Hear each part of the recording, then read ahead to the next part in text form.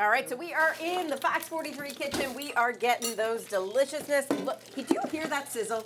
That is made for, let's oh my goodness. Yeah, that is made for TV. Let me tell you right now. Okay, so we just took that out of the oven. Look at these little cute dishes. How adorable. All right, so Chef, let's talk about everything that we just took these out of the oven. We had the other ones making in there. We have the, we're gonna say that you saved it. You're nice. Such a pro. You got that, all this goodness on top. The Greek béchamel. Well, the béchamel, meat sauce, and what's Pastitchio noodles. Thank you. I got all three. My mind. Look at this guy. All right, so this is delicious. Andrea's digging in. It still looks really hot.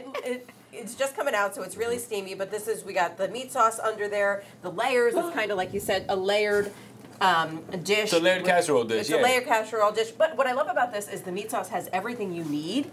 It has veggies in it. It has the meats. It has what? Carrots and shallots and onions. I mean, everything that you could possibly need. Garlic. Get that in the immune boosters. The fresh herbs, the oregano from Greece, the thyme, the extra virgin olive oil.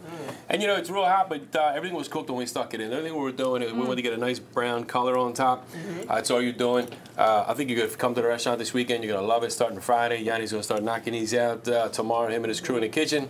We'll be serving it with a delicious Greek salad with our homemade Greek salad dressing, some homemade garlic bread. Guys, this is phenomenal. Is it good? Oh, that is some good stuff. Mix it all together in there. Very hot. Love it. It is hot, but that's how you want it. You don't want something so cold. And it's actually a light dish. It's not real heavy, right? That's the other cool thing. Yeah, you don't know. All right, this is going to be on the menu. Guys, thanks so much for being with us. And as always,